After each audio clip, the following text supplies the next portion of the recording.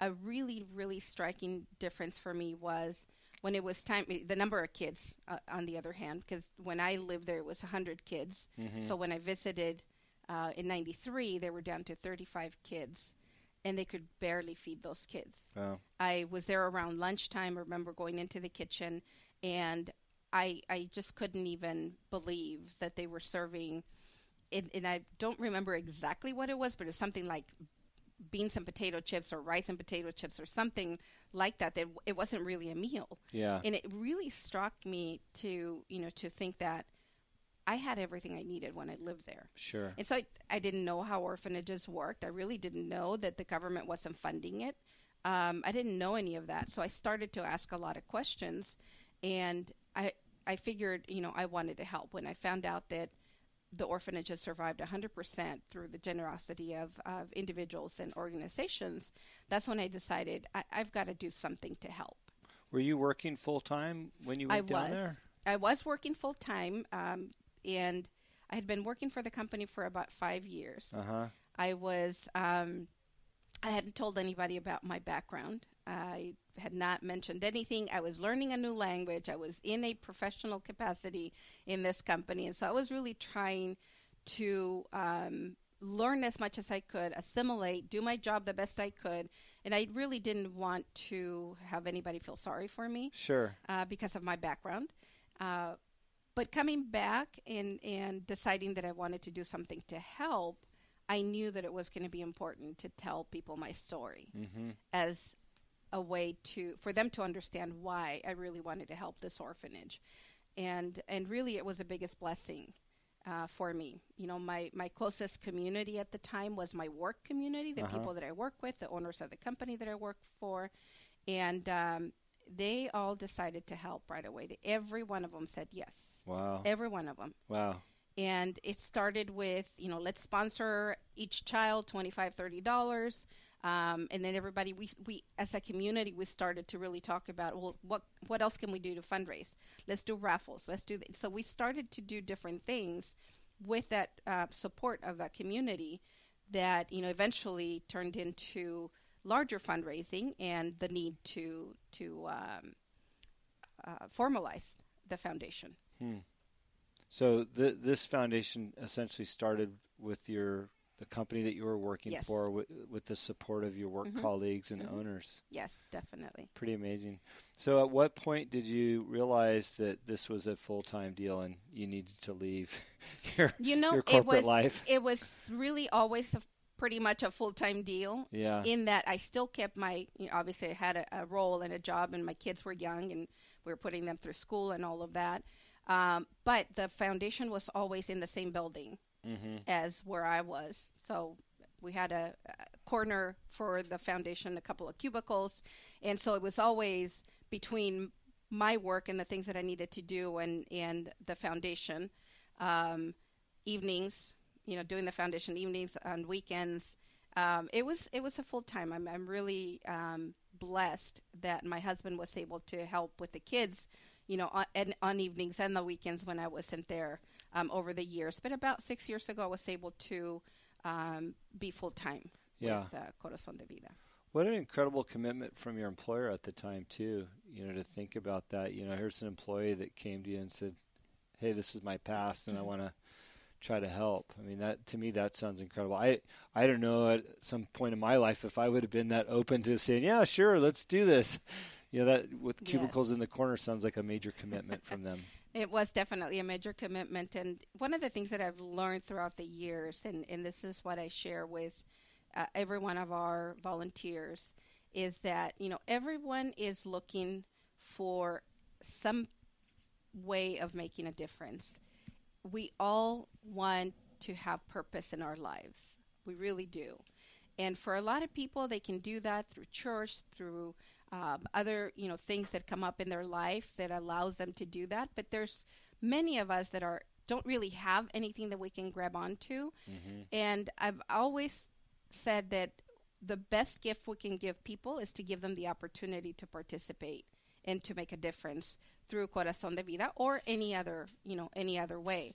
We've had so many people that, we talk to them about what we do and ask them to join us. And, after they've experienced supporting the kids and meeting the kids, and having that feeling of, having made a difference, they tell us how much their life has changed and what a gift it was for them. So we always, rather than be concerned or embarrassed like I was initially to tell my story, I learned that by telling my story, I was really opening up an opportunity for people to find purpose in life. Yeah. And that's been really beautiful. I mean, over the years, we've been around for 24 years. We've had so many people tell us, hey, I participated with Corazon De Vida when I was in high school or in college, and I'm now working for a nonprofit, and that was really what caused me to even look at nonprofits. And just a lot of different stories of people where their lives have really been touched and changed because of the opportunity to participate. Yeah, we're really on the receiving end of that. We feel good that we're donating, but we're the ones that are benefiting from that donation because it enriches our lives, I think. So how long did it take, you revisited where you grew up at and you knew you needed help. How long did it take you to get that location to a place where you felt good about it and they were on the road to, I don't want to say recovery, but they were on that right path for you to go, okay, I feel good about this. So it took us about 7 years. Wow. 7 years of fundraising for one orphanage. And at the same time, we found a great partner couple that are now the directors of that orphanage and that have been for the last 24, 25 years. And that's DJ and Lynette. You've probably met them. Mm-hmm. And they were just kids when they started. But having that partnership really worked because we could start to do all the fundraising in the U.S. They could run the orphanage and have the financial accountability that we needed for our donors. And that worked out really well. And they started to build their network as well, directly supporting the orphanage. So as they brought in more support, we were able to cut down on how much we needed to fund the orphanage. And at that point, we realized we had the opportunity to expand to other orphanages. And then we started with 2, and then we added another. And, today we have 10 orphanages that we support. So you also provide the tools, it sounds like, to these orphanages or these leaders down there to learn how to be a little bit self-sustainable, how to raise some of their own money and not rely 100% on your donations at some point. Yes, we try to do that as much as possible. Work with them with special projects that can help them raise their own money.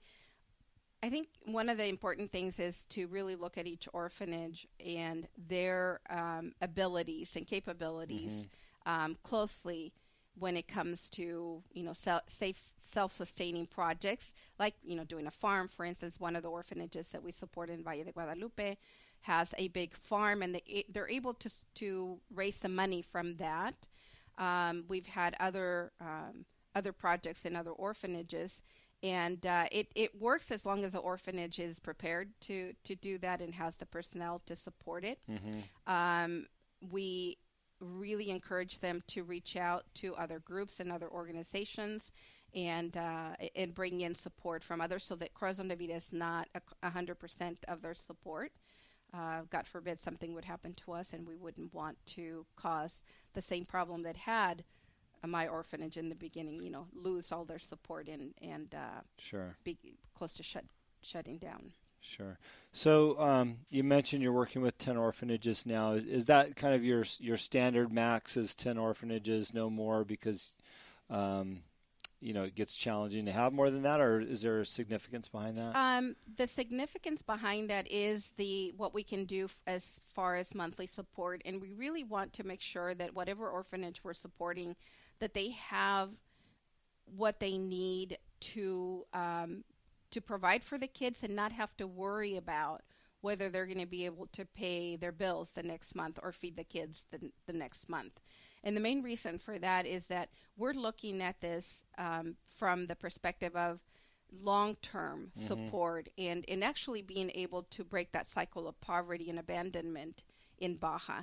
And for us, the way to do that is to provide support and education to the children that are in the orphanages, to a point where they can become self-sufficient and able to provide for their own families in the future and be able to support the community. So aside from supporting the orphanages monthly, we have our continuing education program, and that program puts kids through college and technical school. Yeah. That are, the same kids that are coming out of these orphanages. We've had probably about 60, 65 kids go through that process. 45 are currently in the program, 45 to 50 that are currently in college, university, local colleges and universities in Baja, in their own communities, where they can be professionals in their own backyards, in a sense, and give back to that community. Sure. Eventually. So we have about 15 that have graduated already, including doctors and dentists and psychologists, and you name it. I met one of your graduates at the fundraiser in San Diego, and I just could tell that this was such a well-rounded individual that had been, fostered and cared for, and just was so impressive. Spoke great English. I mean, like the whole bit. I was like, wow, this is really, some wonderful work that you have done on the education side too. And I think a lot of times people miss that component. They want to give and feed, but there's, like you said, the education on being sustainable on their own too. Well, and it's a lot to do. I mean, for the first, 15, 17 years, we really focused only on providing funding to the orphanages, making sure that the kids were fed. We knew that the other part was important, but we just didn't have the funding. Yeah. And it was, we got to a point where we started to see the same kids that we saw when they were 4 and 5 years old, and now they're graduating from high school. And now, we're looking at them and saying, okay, what's going to happen to them once they leave the orphanage? Yeah. At 18, they're free to leave. They're pretty much given their paperwork and they're done. Same as in the U.S.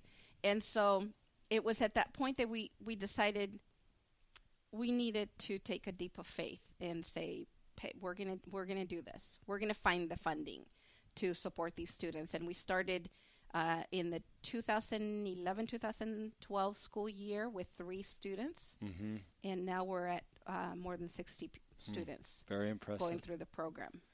Can we step back a little bit and talk about, some of the needs of these orphanages? I think oftentimes we get wrapped up in, I've got something extra at my house, maybe it's a bag of toys and some stuffed animals and maybe there's some clothes there. And I'm sure those things are great, but when I look at the list of true needs, we're talking about rice and beans, literally, right? Mm-hmm. And cleaning supplies. Yes. I mean, can you tell us what some of those biggest needs are and where those focuses are today? For most people, the easiest way, and this is the way George explains it all the time, the easiest way to think about it is think about your household and think about the things that you need. Everyday, mundane things like, dish soap and detergent and cleaning supplies and laundry supplies and toilet paper and napkins. All of that an orphanage needs times 20. Yeah. If you whatever you use for a family of 2 or 4, just multiply that times the number of kids in an orphanage. Yeah. And that's what they need.